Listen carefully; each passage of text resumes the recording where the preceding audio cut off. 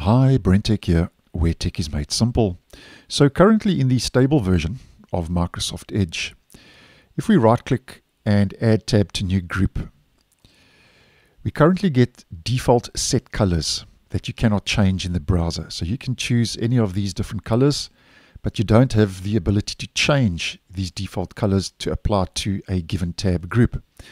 Now this could all be set to change because in Edge Canary, if we just pop over to the early preview version, which is currently sitting on version 135, you can now apply a custom color to your tab groups.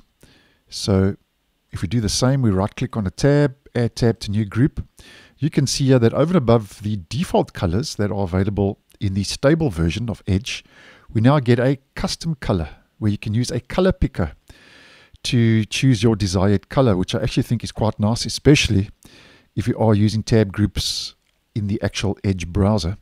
So if we just move the slider, we can head to a color.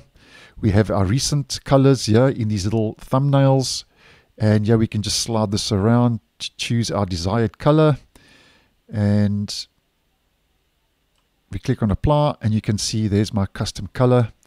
Let me just do that one more time. Let's right click, add tab to new group, color picker. Let's go this way. You get the idea, and you can choose your desired color, click on apply. And I think this is a nice move, especially if you have a lot of tab groups. You can kind of identify them now with a lot more colors, not just the default. Now, this is hidden behind an experimental flag in Edge Canary 135. So if we head into our experimental flags page and we just type tab,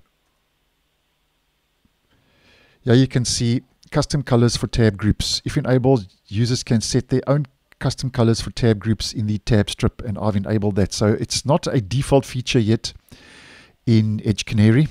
It's hidden behind an experimental flag. So at this stage, not known if this will actually make its way into the stable version. But I don't see why it wouldn't. I actually think this brings a nice dynamic to your tab groups and gives you a lot more sort of customization options. So obviously I'll keep my eye on this, and if and when it does make its way to stable, I'll try and let you guys know. So thanks for watching, and I'll see you in the next one.